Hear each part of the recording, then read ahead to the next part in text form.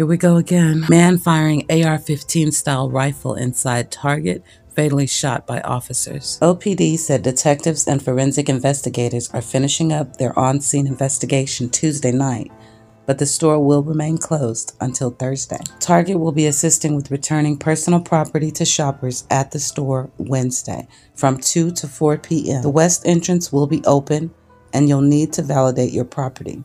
There will be no shopping allowed. Everybody in the city responded to this call if they were able to. The first arriving officers went into the building, confronted the suspect, and shot him dead.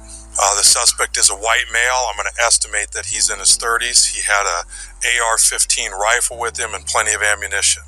There's evidence to suggest with shell casings that he entered the target and was firing rounds. It's unknown at this time if he was firing at anybody. We did a search for any victims, customers, workers, because there were some people hiding in there. We could not find anybody that has been hurt. We did a second sweep just to really ensure it, and we're in the process of a third. At this point in time, we don't have any workers or customers or any civilians in this matter hurt, other than the suspect who is dead by gunshot through Omaha police. We did receive, I know at this point, at least 29 911 calls for the active shooter response. And my initial take is, when I came out here and heard this coming, that this is what you want. When you have an active shooter in your city, you want a massive response like this. So I want to thank all the surrounding agencies, federal, county, state, and I want to thank the Omaha police officers who responded to this matter as well. Scary, terrifying, just some of the ways employees describe the moments they heard the gunshots go off. You're in the back of the store, people scream active shooter, what do you do next? I hightailed it out of there. We do a lot of training on active shooting, and we're lucky we got exits everywhere. I had just left for my break, and I was actually in the front restroom, so I heard the first gunshot go off, and I was concerned that that's what it might be, but I wasn't entirely sure. And that's when I got a text on my phone saying that to stay where I was or to run.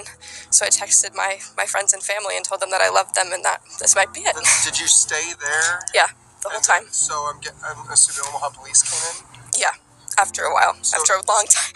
Felt like. Describe that moment. It was a lot of relief. Obviously, they responded very quickly and they did a great job. But I was scared that this is how I might die at work. It was just terrifying, to be honest. And it was very relief when the police showed up and there was a child in the bathroom next to me who was crying as well, which was kind of heartbreaking to be a part of. What's kind of going through your mind? Right now? Yeah. Just that I can't wait to see my family, and that being in a situation like that is not something that you ever expect, and it's not something you should ever have to go through. Lord, I understand you guys train for this type of stuff. Was that helpful in this moment?